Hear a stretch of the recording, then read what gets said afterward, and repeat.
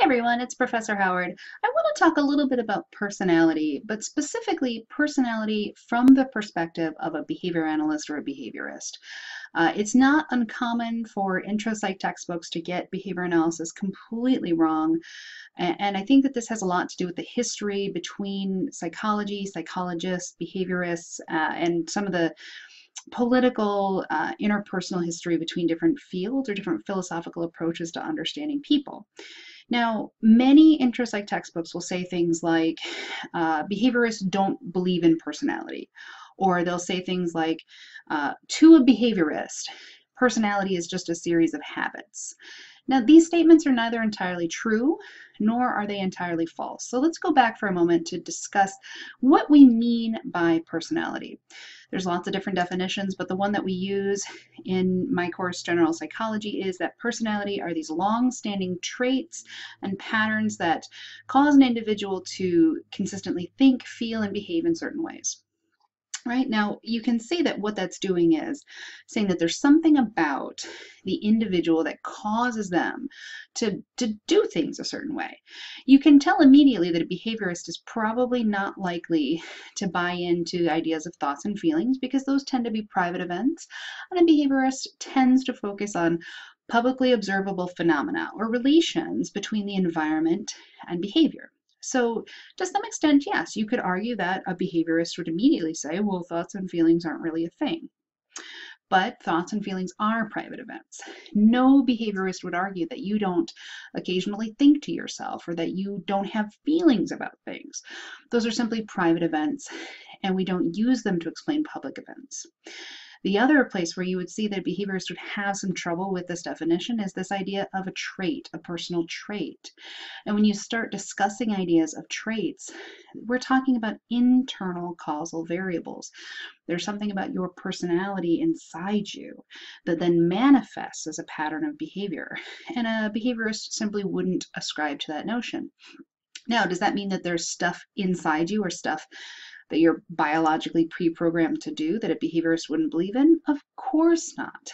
Behaviorists believe that there's a combination of your biological endowment and your environment, and those two factors work together to make who you are.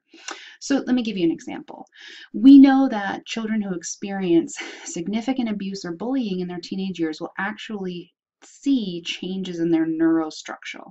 So you might find that a person who's experienced, significant trauma at a critical period when their brain is developing could be more sensitive to punishment.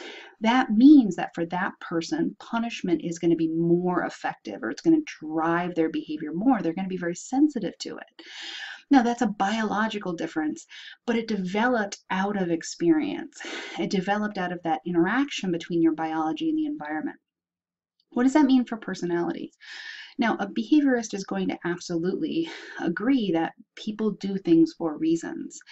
But a behaviorist is likely to say that that interaction between your predispositions, right, your biological endowment, your prior learning history, and your current situation is the best description or the best predictor of what you're going to do in the future. Let me give you another example. Imagine that you see me get a cup of coffee Monday morning. You see me get a cup of coffee Tuesday morning. You see me get a cup of coffee Wednesday morning. You'll probably predict that on Thursday morning I'll get a cup of coffee, and the chances are very good that I will get a cup of coffee. Now, if I'm attempting to explain this with a trait, then I'm going to say that I might have a caffeine-seeking personality.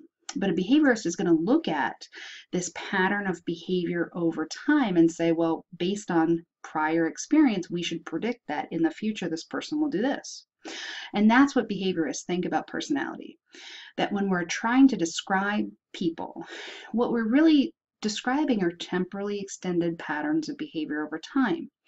Right? When we see you do it again and again and again and again, it increases the likelihood that you'll do that particular behavior or behaviors that serve the same function again in the future. What do I mean by function? So, why do I drink coffee? Could be that I like the taste of coffee.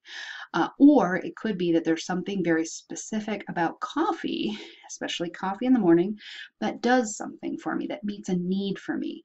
So imagine coffee Monday, coffee Tuesday, coffee Wednesday.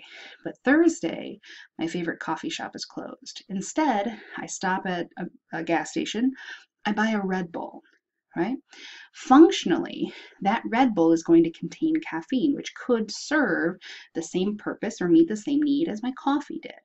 So it doesn't necessarily mean that you're going to see the same precise behavior again and again and again and again and again over time, but rather you could have a cluster of behaviors that all mean the same thing. When you're nervous, if you bite your nails, but you're in a setting where you can't do that, maybe instead you thoughtfully chew on a pen because that looks better or is perceived differently than nail biting, right? They're functionally similar behaviors. So it's not that behaviorists think that personality doesn't exist or that people don't have personality. Rather, we look at personality as being this description of temporally extended patterns of behavior over time. I'm curious what you think. Let me know, and I look forward to your questions.